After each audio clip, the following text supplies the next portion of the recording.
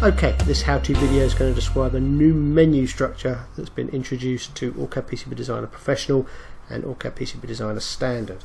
This was introduced in the Hotfix 51, so if you go to Help and About, you've got the OrCAD Anniversary Release 16/6/2015, and it's Hotfix 51 that's available.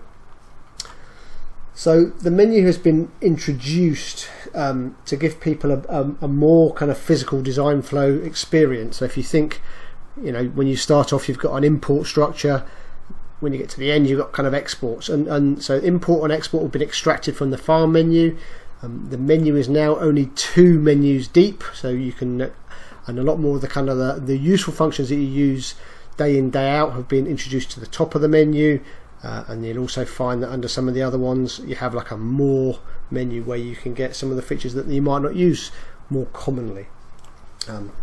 The flow's there to just improve your design experience.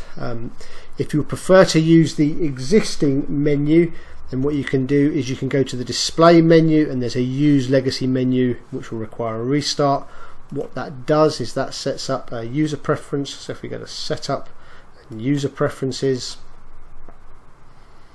if we look under the UI and general, there's a OrCAD use legacy menu. If this is checked, obviously, so you can uncheck this and go back to the new menu structure.